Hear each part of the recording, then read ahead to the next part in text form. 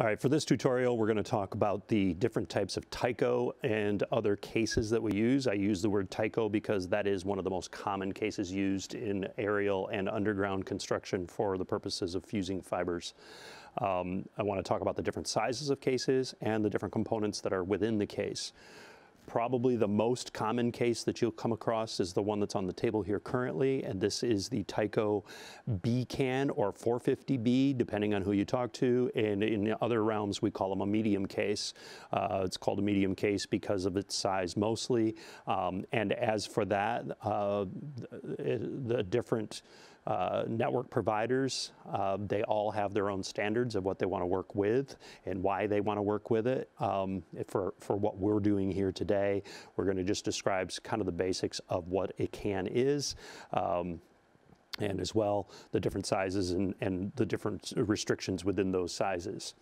Inside the box that you would see, the first thing that you'll see, you would see the can and a couple of bags with some parts in them.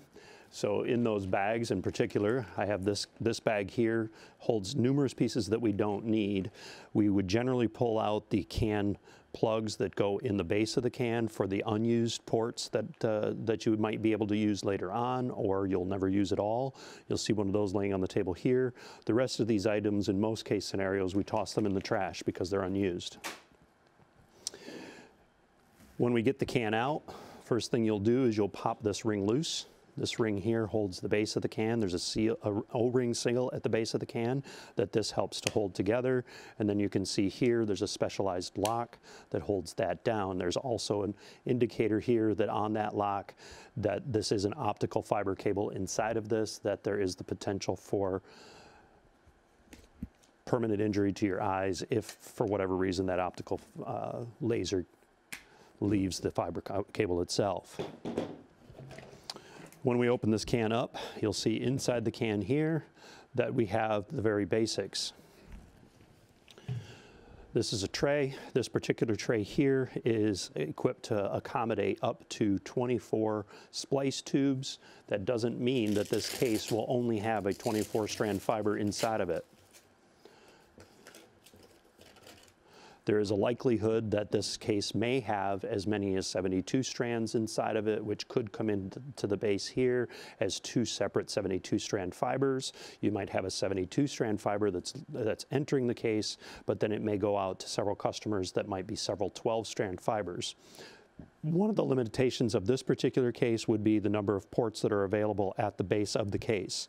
These ports are of a specific size that can only allow up to a specific diameter of fiber optic cable. You generally won't be seeing something more than 144 count cable here, but again, it all depends on the manufacturer and engineer's specification as well as the provider and what they expect to have. This piece that I'm holding in my hand right now is the airtight seal for the base of the can. So once the cables enter the base of the case here, then they would go through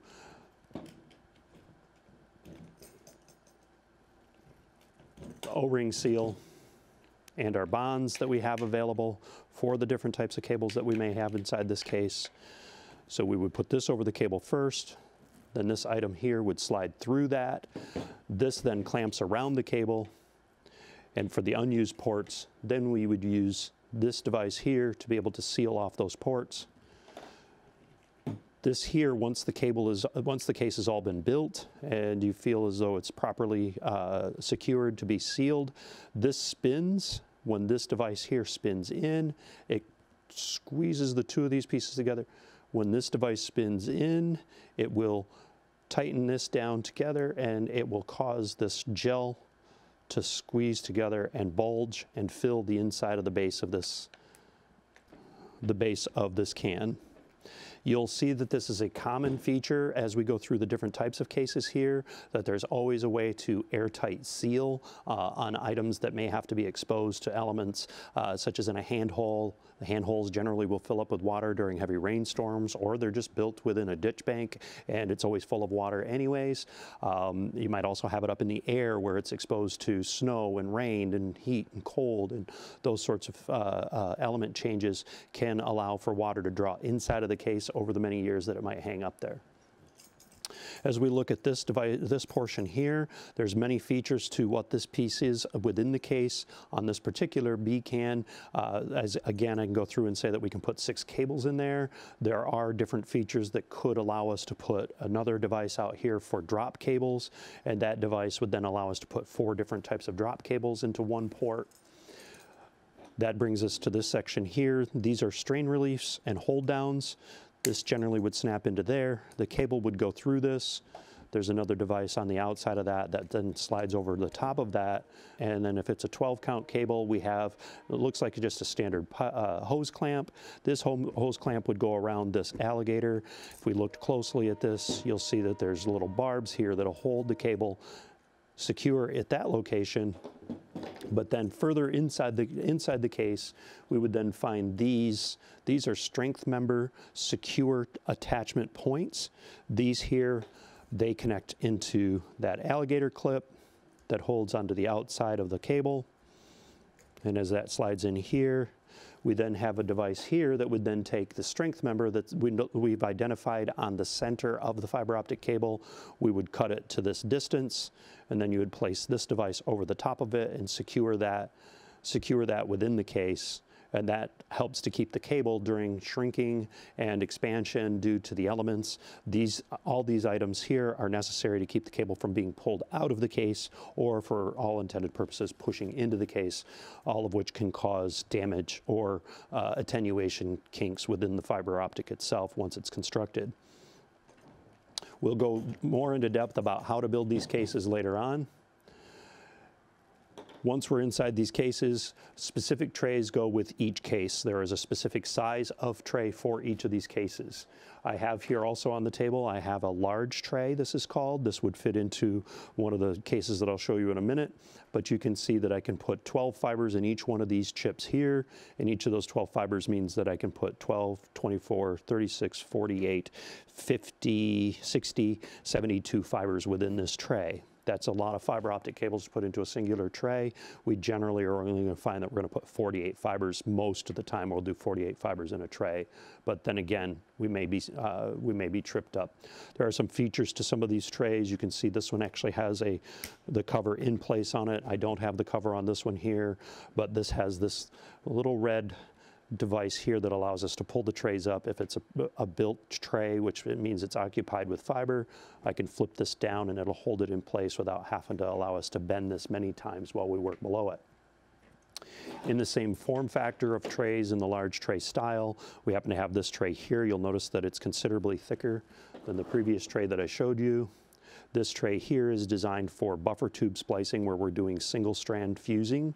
The one that I have here, this one is designed for ribbon splicing, and it allows us to put a fiber in, and then the ribbons would lay flat or vertical within this space here, holding them in place. This particular tray could hold 12, 24, so it could hold 144 here and 144 here of ribbon splicing. This particular tray could potentially accommodate up to 288 strands of fiber, as opposed to the tray below it.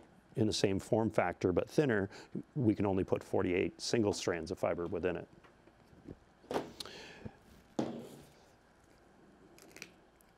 This is an important piece that is often overlooked within the B can, the C can. This is designed, there is no area below this in order to be able to hold the loose buffer tubes that are not being used or that are for storage purposes. This slides over the top of that and holds them in place. Again, we'll show you more details on how to construct these in a later video.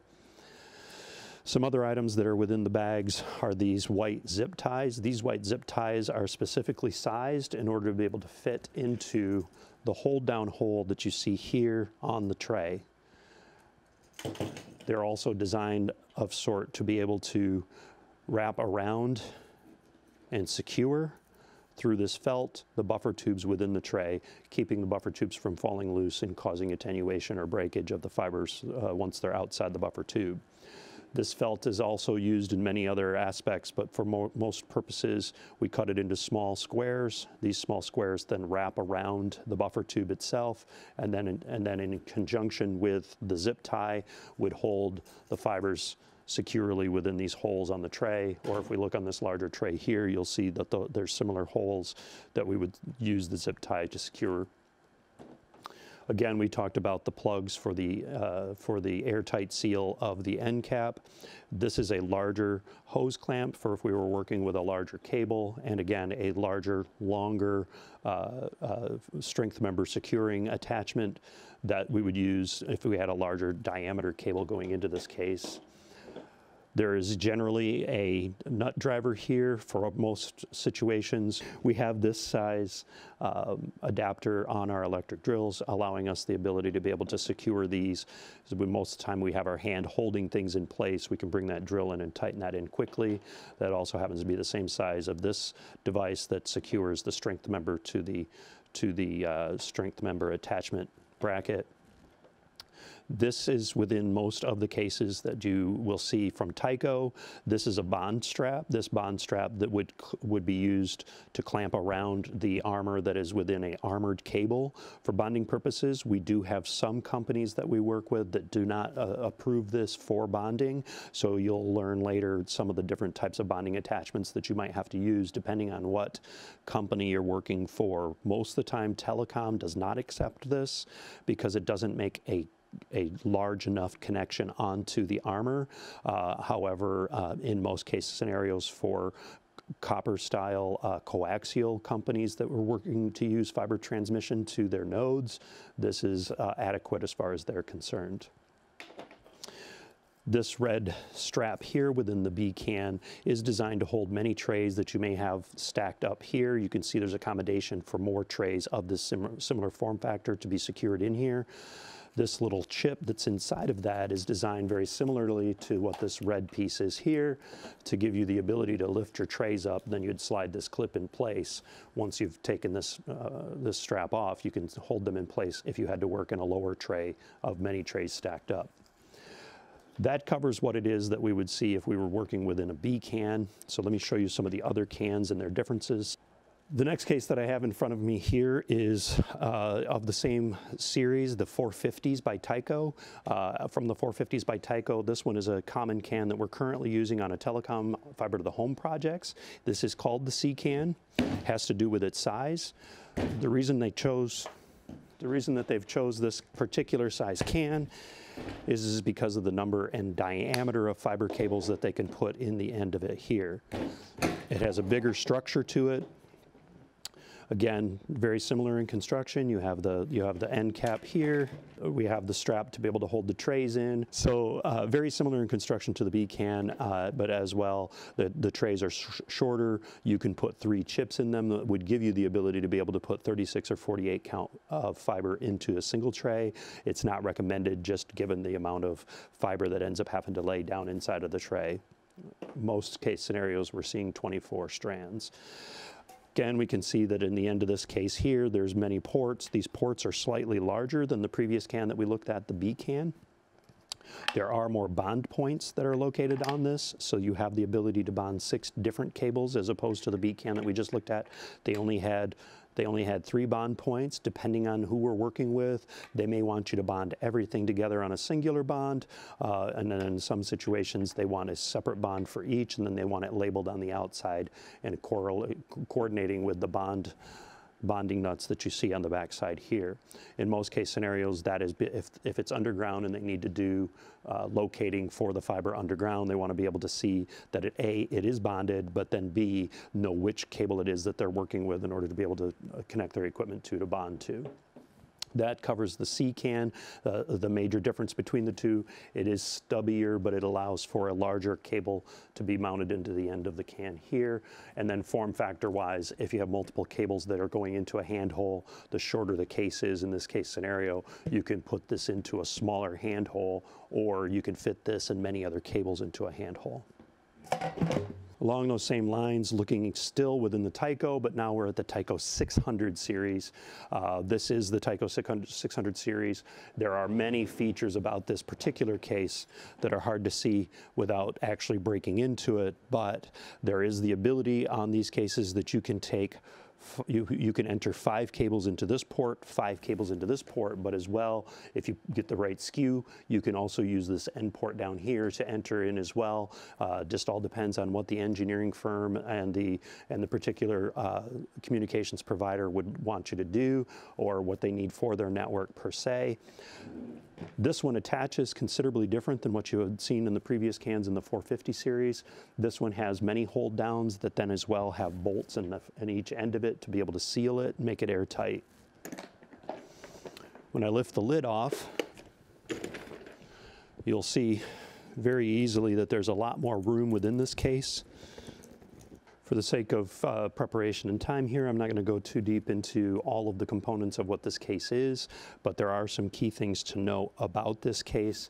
For instance, you'll see that this particular case comes with 2 end cap seals. These particular end cap seals are designed for a four-place or 4-cable entry. There's 2 of those. We generally try to go in and out of the same one if it's going to just be a single set of cables coming in and out, or we'll come in on one side and exit on the opposite side. There are some standards that you'll learn about during construction, and depending on who we're working for, of how they want to handle that. If we look a little bit closer in here, you'll also see that there's very similar features to what we talked about earlier in the B can, giving us the ability to be able to have multiple entry points with an alligator that holds things in place. And then once we get past that, then there's the same features for the hold down purposes. You can also see that there's felt, there's bonds, there's zip ties, and as well, if we didn't use the caps that we have in place here, there are some seals for those caps. So a lot of the same items that we would have seen in the previous can are in that package. There are some other extra pieces that we would see here. These are for the purposes of attaching different items within this case, or for the purposes of hanging it as an aerial case. Most of the time we don't use these items at all. Major difference here is this gives us the ability to be able to bring in very large cables, say 288 counts, 432 counts, even on up to 1,000 count cases. They would use, in most case scenarios, this larger tray. They do have one size larger tray, but in most cases, we try the companies that we work with, they try to keep it as basic as possible. So you'll see this tray a lot, whether or not we're working with the 600 cases or the large 450 cases. You'll see this tray very often. If we start working with the smaller cases on the 450s, then you'll see the even shorter trays, narrower trays within those. That really, in essence, is the difference of this 600 case compared to the 450 size cases that we saw earlier. There are different options you'll see, but they still have the same essential concepts. We've got cable entry and seal. We've got hold down of the outside edge of the cable. We've got a bond point plus a strength member attachment point. Trays stack up very similarly here. We've got a excess buffer tube storage down below that is held in place by this strap here. And then once we have the trays in place, then there's another strap that would go to hold all the trays in place to keep them from flopping around, and they'll stay secure if this was to be hung up on a line or put down into a handhold. All that movement, we'd like to keep everything as secure as possible inside of here. So the next item I'm going to talk about is, this is considered a case, but this is what would be found inside a pedestal. You'll hear it referred to as a pedestal, and we'll go over what those are on future videos. Pedestal is something you'd see alongside the road. It's generally green, so that they only make them green so that they mix in with the landscape a little bit. But inside those, there's very narrow ones, there's wider ones. This particular device here is for the purposes of fiber optic communication infrastructure construction, and it is designed, you'll see there's many different items on here. This clips down into a stand-up, so our cables would be coming in through the pedestal and up through this way here. So this is an attachment point here that holds and secures items. This is the main bond point within the case, and then if you open the case up, you'll see a panel that's on the inside here. This panel here is to be able to bond the cables off. The entry point into here is a rubber gasket. That rubber gasket is generally is just cut to be able to fit the cable that you're working with. The next item that you see up here, this is for your strength member hold down. There's also a location here with barbs, so when the cables come through, they would touch this point. Inside here, there's many pieces and parts. This particular case, they call it a two-sided case. So you would enter your main cables on this back side of the case. They would come into this location here. Drops would generally enter in on the opposite side. Depending on the company that you're working with, they may want the drops to bond differently than to be bonding to connect to the earth ground that is inside the case and on the main cable. Some of the reason that they don't want the bond to go to the house is if there was a lightning strike that connected with the actual cable bond, that has a potential to run that all the way into the premise. So in some cases, they have this bar being separate than the main bonding bar for your main cable or your CO cable. You can see that this has a lot of the same features of all the other items that we've been talking about. You can see there's bond cables here, several securement devices to be able to hold the cable within the case itself. And then, of course, this folds up. The reason we call this a two-sided case is it gives a technician the ability to be able to work on this side while another technician was working on this side. So in essence, giving us a two-sided case, or two technicians can work simultaneously on this particular device. This is a very common one. We're going to go over in depth about how to construct these. There will be thousands of these in our future. One thing that I keep overlooking is these little clear tubes that we have that come with all of these. We don't just throw these away, we don't use them very often. These are designed if we have multiple trays within a case. You can take a strand of fiber that may have to land in one tray, and then a different strand within that same buffer tube has to go to a different tray. You would use this tube in order to be able to protect that bare fiber when it's outside of the tray and needs to move from tray to tray. Final case that we're going to talk about on here is the AirFOS case. This is a very common case within telecom, maybe not something you'd see normally within a cable telecommunications or cable transmission company or for data. And there's a reason behind that is that it's not as durable. It's definitely designed for aerial construction, and it has features about it that were common within cable construction, or as we would refer to it as copper. If you'll hear us say copper, copper generally means that it was the two-wire tip ring concepts of telecommunications in the early days. So this was actually originally designed for that and then adapted to be able to accommodate fiber optic cables. A lot of very similar items that you'll see that are compared to the Tycos that we were working with. The other cases, the 450s and the 650s, some of the features would be that we would be able to have a gel seal, the gel seal for the cable when it enters the case. The next thing that you would see would be a bonding point. This cable here is for the purposes of bonding.